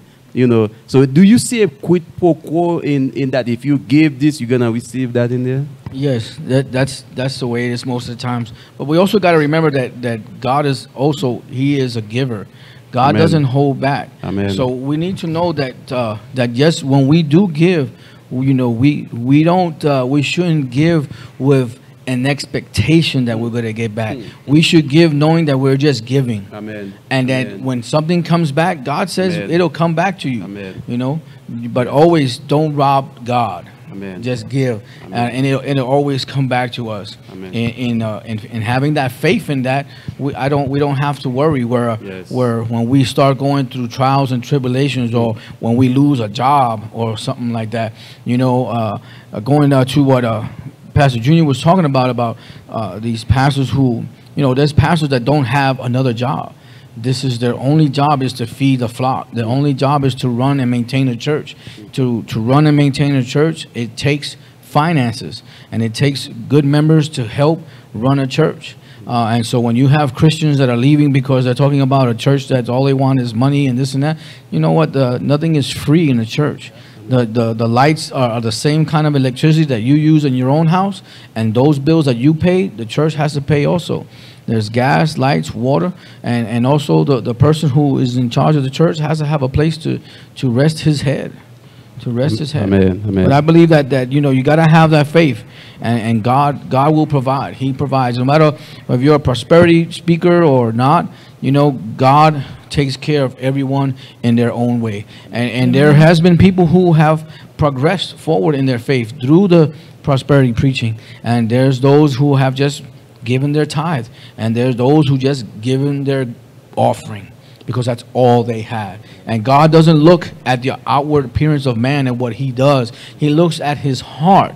And whatever's inside your heart is what you should be giving from your heart. Not from, well, you know, let me do the math here, and I got to do this here before I do that, and I got to pay this bill. And, you know, you just give from your heart. You know, like my wife did. She gave from her heart. She only had $3. She didn't grudgingly give it. She just, you know what, Lord, I trust you. Here's my only $3. I have no money in the bank account. I have no money in my pocket. This is what I have to give for you. And I would like to add to that, you know, in Galatians chapter 6, verse 6, it says, contribute to the support of your teacher. So I believe that anybody that is on stage doing it with the open heart and willingly and trying to make a difference inside of their city, that we should contribute by giving our tithes and our offerings. Amen. And they get a percentage out of it. So let's go to, I'm sorry.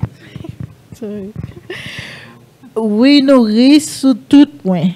Quitte c'est dans la foi, connaissance, vérité, quitte c'est dans activité nous.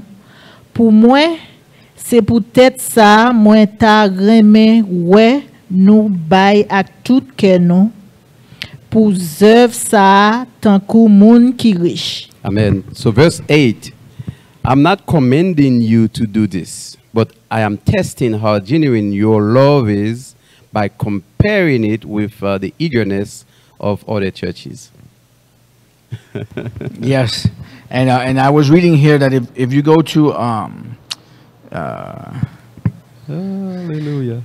chapter 9 again, chapter 9 between verses 5 and 7, it's the same thing. It explains a little more. It says, therefore I thought it necessary to exhort the brethren to go to you ahead of time and prepare your generous gifts beforehand, which you have previously promised, that it may be ready as a matter of generosity and not as a grudgingly obligation. Yes. You see? Grudgingly obligation. Yes, generosity. It's about being generous, you know, giving beyond and above, not as a grudgingly obligation. But this I say in verse 6 of chapter 9, he who sows sparingly will also reap sparingly. Yes. And he who sows abundantly will also reap abundantly. Amen. And so when you give, you know, when we give, we should be expected to receive. You see? And it's right there in English. We are expected to receive. Yes. First Lady, can you read it in Creole? Amen. Por favor. C'est pas pour yon Lord m'a ban nou. Mais moi prends exemple sous l'autre yo pour nous même tout nous ka montrer Jean nous gain remet tout bon dans que nous.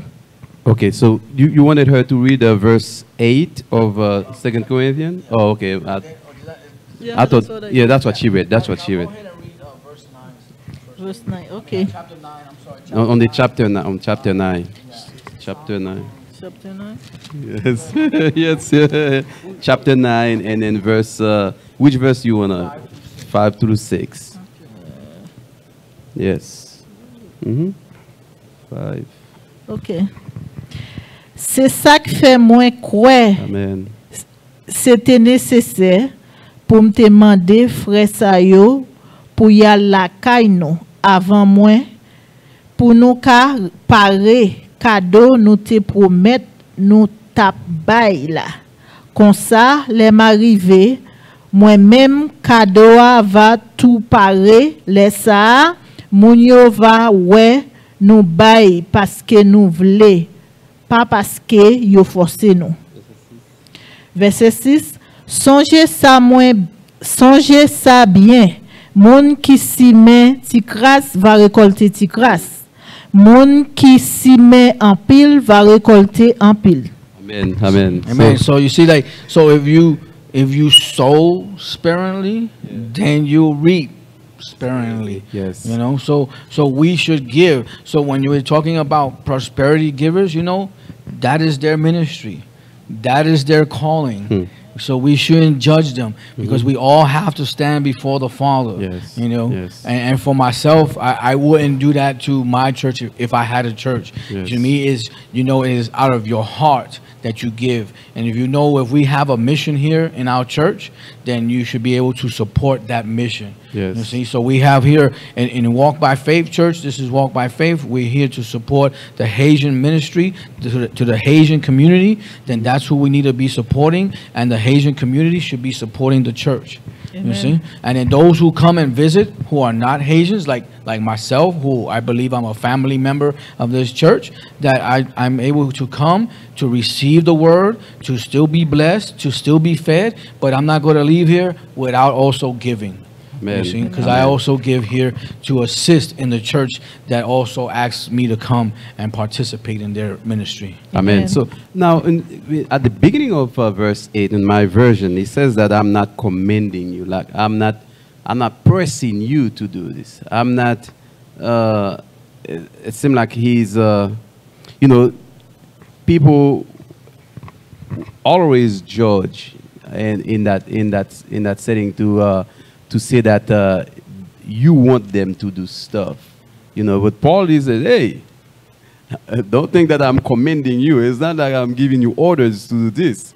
It has to be done voluntarily. Voluntarily. And then Yes, that's out of your heart. And then the second part, he says he's testing how genuine their love is. Yes. Because if you really love your church, then you would give generously. And it is not it shouldn't be, you know, a commandment or a threat. It should be out of your heart, because God already knows what you're going to give. And Jesus in Luke, the situation about the big tax collectors, the big people that got big money, you know, they when they give, you know, they do it in a way that everybody's seen that they're giving. And then, you know, Jesus point them out, and then the lady or the woman that has nothing, you know, the little that she gave it with so genuinely with an act of love. People didn't even notice that on his Jesus. Right. And she gave all. And see, and those are the hypocrites who want to stand in the corner and show people, hey, look, this is what I'm doing. This is me. This is what I'm doing. Yes, yes, you know, and yes. that's ministry. Yes. Shouldn't be that way. Amen. You know, we should be a church Amen. that does things Hallelujah. and just go out and do Hallelujah. it. We don't have to go and broadcast. Hey, you know, like for myself, you know, I go down to the rescue missions on Tuesday night at 6:30 to 7:30, and I don't broadcast it or boast about it. People in my church know that I go there because that's where I'm called to go. I don't get paid. It's my time that I give to preach the gospel to those who need it, to those who are in need of hope, who are in need of Jesus Christ as a Savior. And you know, that's giving, giving of your time. And there's no boasting about it. Amen. You know, I give a report to my pastor that I still go there. You know, the numbers are good, you know, 4 or 5 people. You know, and we're still doing a ministry there, and I'm part of my church, and my pastor supports me and what I do there, and that's it. Amen. Amen. Anything about verse 8? Yeah, where it says, I'm not commanding you to do this. Right there, like, well, the way I see it is like if you're commanding somebody to do something, it's like you're forcing them to like give a tax or something. You know what I mean? And I like how the next sentence it says your love. You know what I mean? How we do it with our love, we do it willingly, we do it generously. And he's doing it. He does it. He says it this way because he doesn't want you to be commanded. So it's testing you to see, do you really trust God as your source? You see, as your source. Do you trust God as your source? You know, that's why when you give cheerfully. When you give generously. You know, but first give to God. Amen. And then everything else beyond that is your voluntarily generosity, and give it joyfully and cheerfully. Amen. So for those of you watching over either platform, so we're in chapter 9, chapter 8 of 2 Corinthians. And I know we're supposed to go over the entire chapter, but I guess we're gonna finish on verse 9, Pastor Omar, and then I encourage every single one of you to continue to read the chapter, because it's a chapter of comparing, but it's comparing the service, the offering of the church in Macedonia, the letter that the Apostle Paul sent to the people in Corinth. He says, if your brothers and sisters in the north, we're talking about the Macedonians, they're doing this, I encourage you to do, you in the south doing the same thing. And you know, as that's the comparing and the encouragement of that. You can expand that from your giving to your service, through your loving, through your praying, blessing one another. You know, you can. This chapter is about it all. We just don't want you to think that we're just talking about money, but it's about a lot of things that the Apostle Paul, God wanna share with us tonight. And now we're on verse 9.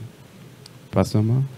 For you know the grace of our Lord Jesus Christ, that though he was rich, yet for your sakes he became poor, that you through his poverty might become rich. Creole? Amen. Nous connaissons qui faveur Jésus-Christ Seigneur a fait nous. Lui-même qui était riche, il te fait tête, il tourne pauvre. Pour nous, comme ça, l'elle fait tête, il tourne pauvre là, il fait nous riches. Wow. Hallelujah. Yeah, it talks about here about that. We're not talking about Jesus being rich with monetary assignment in his pocket or his purse. We're talking We're here not about only talking about that. No, we're talking here about Jesus Christ leaving his throne as Yes. Lord and King of, Yes, of sir. the world Yes, and of the sir. heavens, and to Yes, come sir. down and make himself Yes. flesh and become man, and to suffer as man has suffered. You know, he didn't just come down here and then walk the earth proclaiming he was king from the get-go.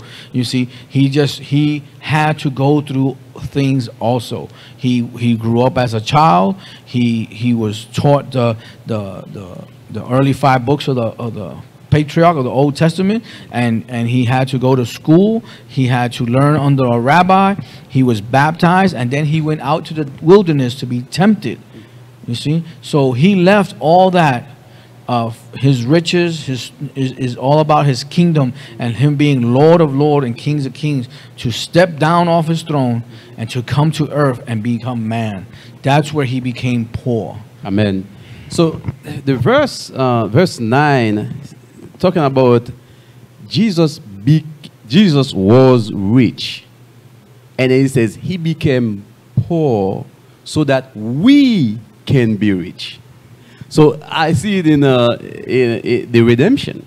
You know, Jesus came. You know, he suffered for us. You know, he fulfilled the calling of God. He fulfilled the will of God. Fulfilled the purpose of God in his life by dying at the cross for ourselves, for our sins, and then resurrected, get victory over death. Now that's how we become rich. Because now we become co-inheritors of the kingdom Hallelujah. of God. Hallelujah. We now fall under the Abrahamic Yes. covenant. Yes.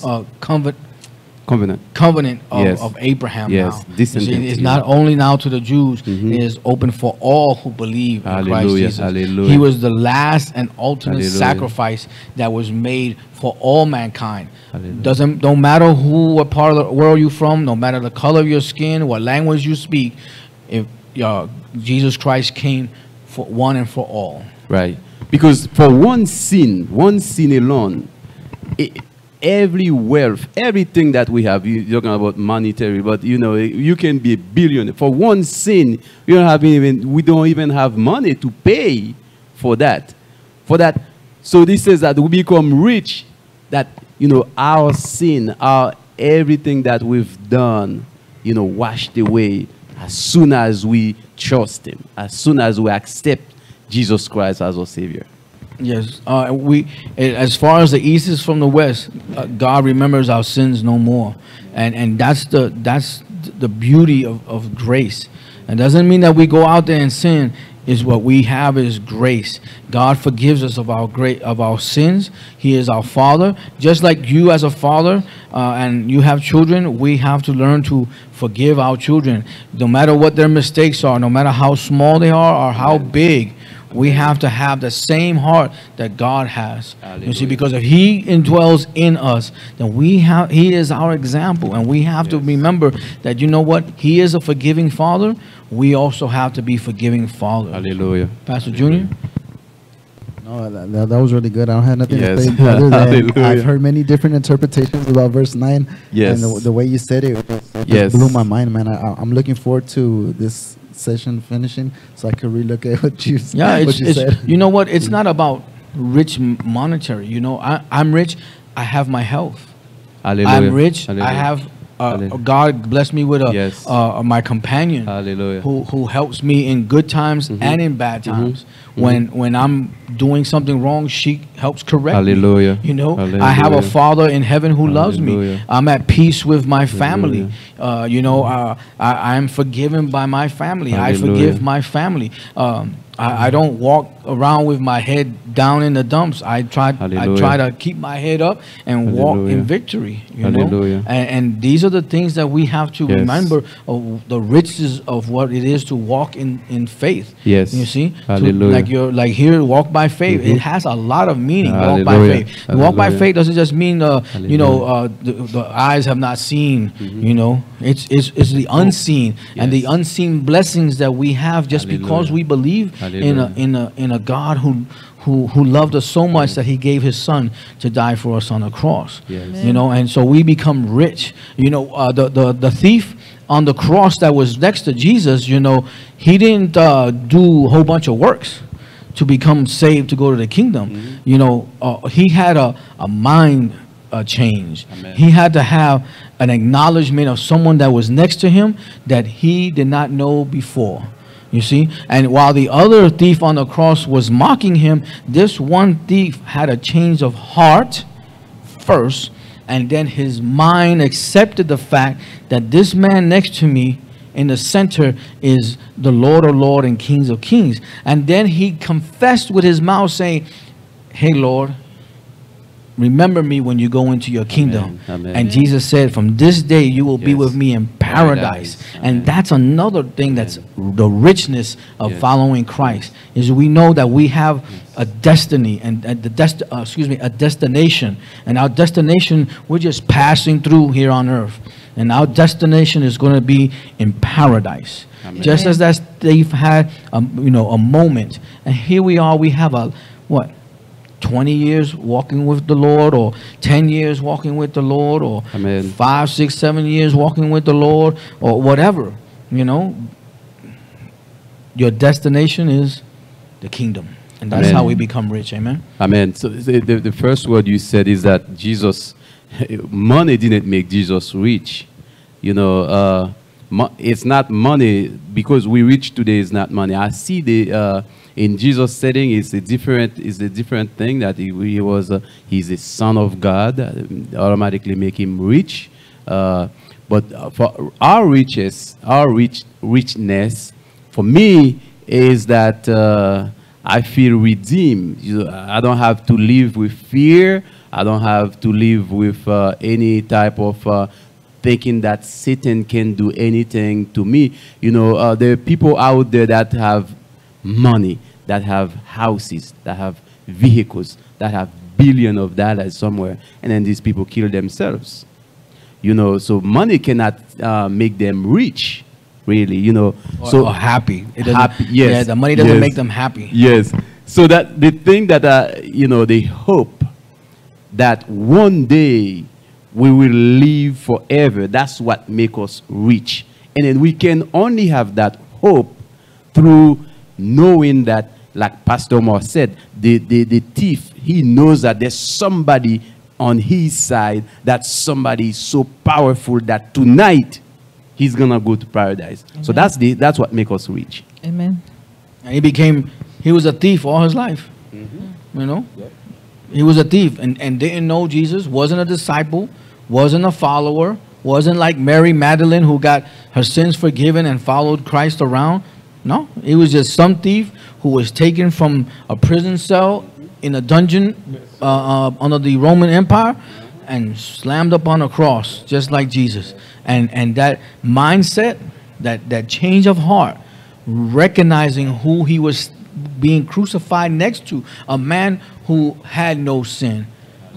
You see, he knew that. He goes, hey man, you know, he was telling the other thief, hey, this dude had nothing to do. He's not like us. We deserve this. He doesn't. You see? And so that is important to know that you can receive that richness in heaven in an instant. And I know our facility is ready to read in Haitian Creole. The last thing I would like to say about verse 9 is the sacrifice of Jesus Christ.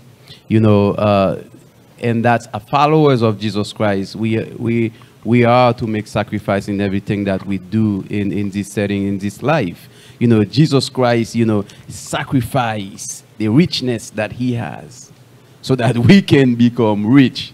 Man, he become poor. You know, he didn't share like, okay, I'm rich, I stay rich, you're gonna become rich. So the Apostle Paul says that Jesus transitioned from rich to become poor, and then pass that to us. What a blessing. You know, and that's why when he went into the wilderness, right, and he was tempted by Satan, you know, Satan knew who he was. But now that he knew that he was a fleshly person, see Satan knew now here he is, the Lord in the flesh. Okay? Now Satan was trying to get to his flesh. You know, and he says, hey, look, you know what? If you bow down, I'll give you all the kingdoms of the world. And Jesus was like, dude, you're crazy. Are you outside of your mind? You know? He goes, it's already mine. You know, you need to bow down and worship to me because you know what is written. Yes, sir. You see, everything is written. All right? Amen. Everything is written. Can we just go real quick to Philippians chapter 2. Philippians chapter 2, 5 through 8, I think it is. Philippians 2, 5 to 8. Yeah, Philippians 2, 5 through 8. I'll wait till First Lady gets there. Yeah, it's not that so strong. that way she can... Philippiens.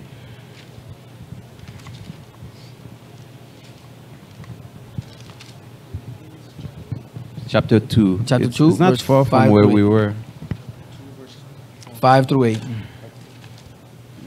It's after Corinthians, Ephesians and Philippians.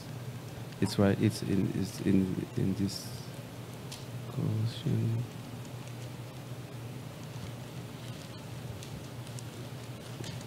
Okay. It's right after Ephesians. Yep. It's not a big book. It's only like 4 pages. That's why we're gonna. Okay, Philippians 2, right? Yes, 2 verses 5 through 8. Yeah. Sorry. Okay, and so it says here, let this mind be in you, which was also in Christ Jesus, Amen. who being in the form of God, did not consider it robbery to be equal with God, but made himself of no reputation, taking the form of a bondservant and coming in the likeness of men. And being found in appearance as a man, he humbled himself and became obedient to the point of death, even the death on the cross. Amen.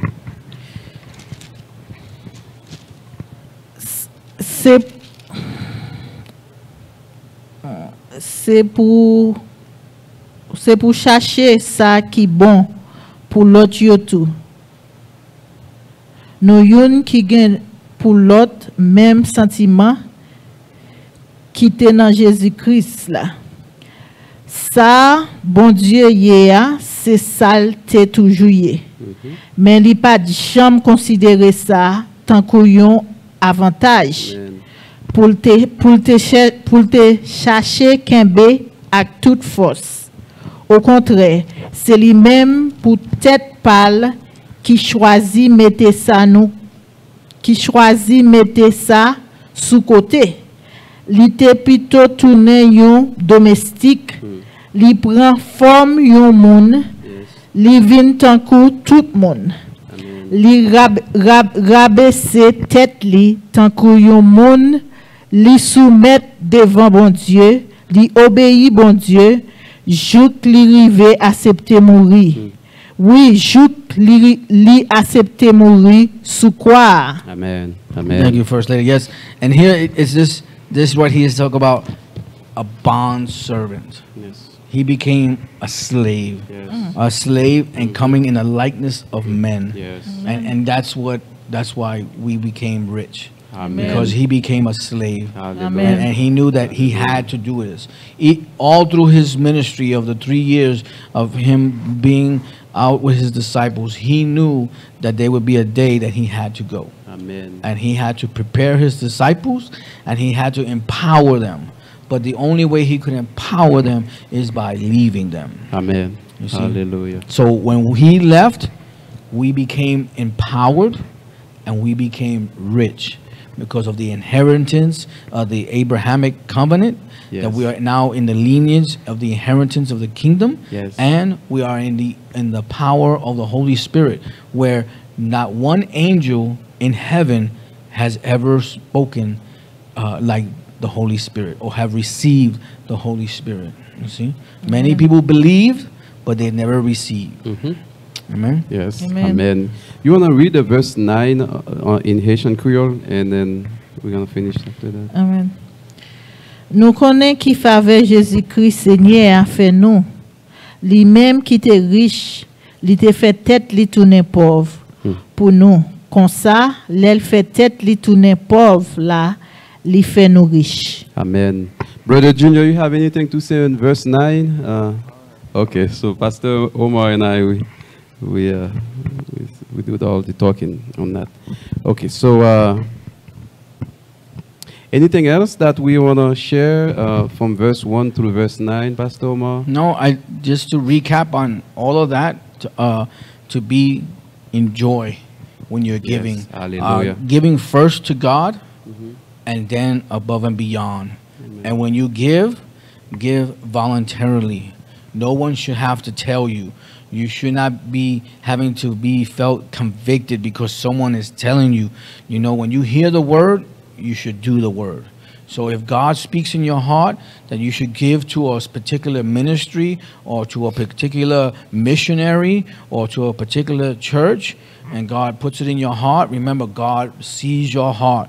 He doesn't care what your outward appearance is or what your thoughts are, because he knows that your heart is where your treasure is. You see? And that your treasure is what you're planning to keep or let go.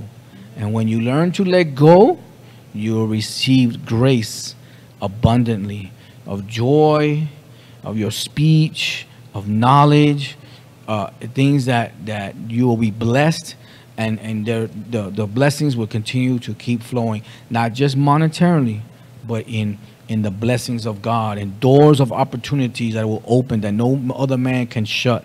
Only God can open, and God will shut the doors of the things that he doesn't want you to walk through. Amen. For those with those words of wisdom that we're gonna end this service tonight, was a praise and worship service, Bible study, interactive Bible study.